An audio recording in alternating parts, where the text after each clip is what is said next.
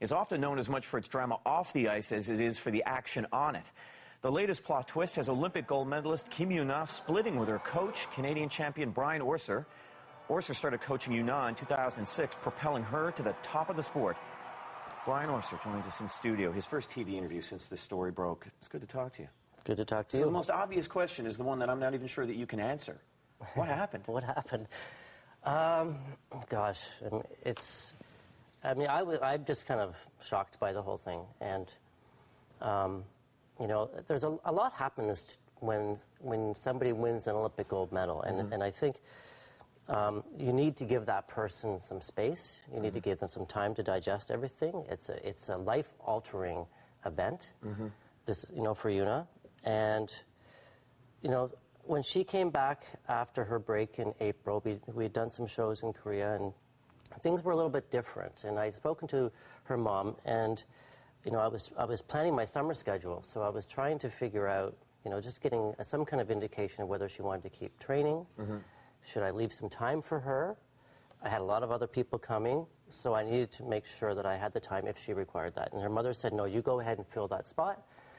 She'll be around, but we're just uncertain what she... Because it's not uncommon for elite coaches and coaches at your level to have many different athletes that they're working with, right? Right. Yeah, I have a number of athletes, and I run the program at the club, and so that's very normal to have other athletes, and they all work together, and they have a great camaraderie, and that's what's so special about our club. And that was part of what was happening in recent weeks, was that there was tension. There was tension, and everybody knew that there was something up, and everybody was on eggshells. And so who came? You came out and said, "I'm leaving," or "I think I'm gone."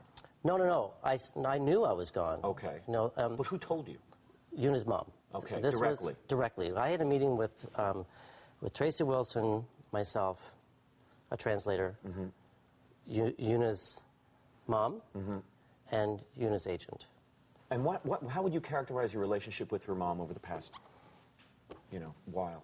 We've had a great relationship as far as, you know, her mother knows a lot about skating. She knows her daughter. Yeah, she's given up her life. She said, I majored in Yuna. I mean, yes, I've dedicated my life to this. I've left my husband behind in Korea. I'm completely dedicated to my daughter. And she's very accurate about a lot of things, whether it's costume, whether it's the program, whether it's the setup for a jump, and she studies it. And she mounts her blades. She knows her sharpening. She knows everything about this. So she told you directly through a translator? Yes. So we just said, she said that we're leaving the coaching seat empty. And so I wanted to have some clarity at the end of this little meeting. I just sort of looked at everybody and said, just to make it all clear. So we are not, as Tracy and I, are not teaching Yuna anymore. And she said, that is correct. Does she think she can fill that spot, or is she actively looking for somebody else? Do you know? I have no idea. But so you must have first thought, well, why? Well, Tracy and I left... just won a gold medal at the Olympics. Tracy and I left that meeting, and we were just shaking our heads. And we were like, we just got canned. Did she give you a reason? Did you ask for a reason? Well, we had a few discussions about some things, and we had given Yuna some space, and we allowed her that space because she's an adult. And I'm not going to go in and push her and say, you need to go to the next Olympics. It's her decision, and it's her life. So we gave her space as a courtesy. Did she interpret that as neglect? Perhaps. Maybe, but we were at the rink every day with her, and even in recent weeks I was helping her a little bit with things here and there and giving some input with the new program. And then, whether there was rumors swirling back in April about Mao Asada, and that she had contacted... Number two, and her main rival. And her main rival for 5 years. Did she make you an offer? Did her camp make you an offer? No, they absolutely did not. Okay. And so, but I contacted Yuna immediately. I sent her an email and said... When you heard these rumors. Right. And the head of my email was rumors. And I said, you know, I'm sure you've heard about these rumors. However, I'm loyal to you. You're my main priority, my only priority. And your skating comes first. Brian, she tweeted yesterday, would you please stop to tell a lie, B? I know exactly what's going on now, and this is what I have decided. So I'm obviously, there's just some grammatical errors there, but what's she referring to?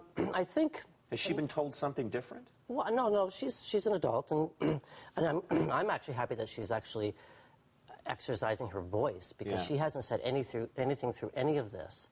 And what this confirms now is that, it doesn't matter to me who decided what.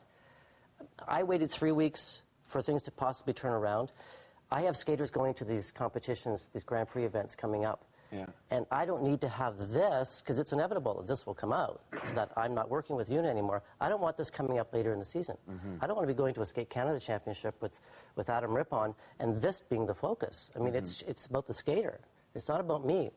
So it really doesn't matter who ended what. I mean, Yuna's mom told me, and now it's clear that when Yuna said that she decided, at least we know that they decided and that they did do it. So on August 2nd, when Yuna's mother said that I'm not teaching her anymore, then that is the truth. So you go your separate ways now, and that's it? We go our separate ways, and I don't want to, I refuse to be flinging any mud at anybody, because she's a fantastic skater. I love Yuna. Yeah. We've had a great relationship. Those 4 years were magical. Yeah. You know, as we saw with the Olympic Games, and I worked with her, you know, every day of those training days, and I put my heart and soul into it. And if she wants to go a different direction, that's perfectly fine. You know, it's a tall order to go again for the Olympics, and perhaps she needs a change, and I'm cool with that. I'm totally cool with that. But it was a great ride, and I'm grateful, and I learned a lot. You know, and I wish her the best. She's the best skater in the world, and nobody will match this for a long time. Brian, thank you for doing this. Thank you. It's good to talk to you. You too. So what do you think of Yuna's decision to release Brian Orser? Join the discussion on Canada.